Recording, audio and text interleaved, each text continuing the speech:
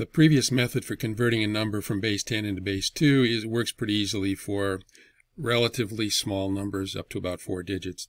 If you got a number bigger than that and you want to try to convert it by hand, it's not quite as easy to use that method, so we're going to look at a different method. We're going to use the same number. We're going to take the number 725. Okay, now that's an odd number, and if it's an odd number, that means there's going to be a 1 in the ones column. And so what I'm going to do here is I'm going to divide that by 2, and I'm going to get 362, and my remainder is going to be 1. Okay, and that is what's going to go in the ones column of my answer.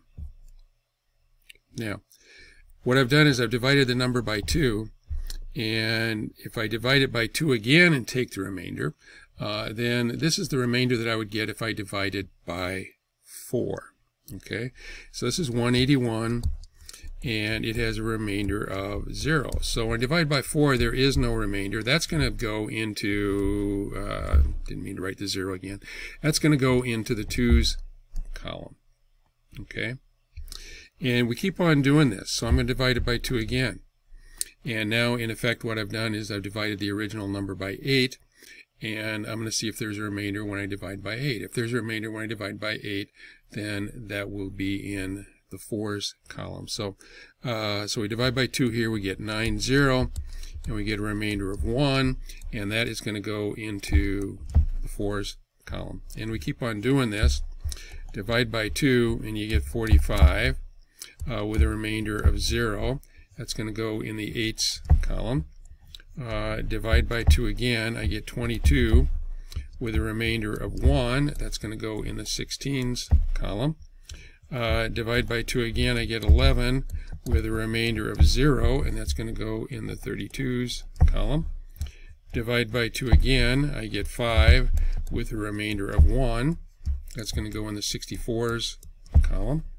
Divide the 5 by 2, I get 2 with a remainder of 1. That's going to go in my 128's column. And I divide by 2 one more time, I get 1 with a remainder of 0, and that's going to go in the 256's column. And if I divide by 2 one more time, I get 0 with a remainder of 1. That is going to go in the 512's column. So we should be able to check our work here again. We've got a 1, we've got a 4, we've got a 16, we've got a 64, we've got 128, and we have 512. So there's 10, and there's 10, that's 20, and 4 and 1 is 5. And I carry my 2, 2 and 1 is 3, and 6 is 9, 10, 11, 12, and carry the 1, I get 725. So what you do is you take these remainders and we write them down from right to left. So as you're doing this, we get the 1 here first, so that's going to get put over there. Then there's a 0 in the 2's column. Then there's a 1 in the 4's column. Then there's a 0 in the 8's column, and a 1 in the 16's, and a 0 in the 32's, and a 1 in the 64's, and the 1 in the 128's, and a 0 in the 256, and a 1 in the 512's column. And so that is another way to easily convert a number from base 10 into base 2.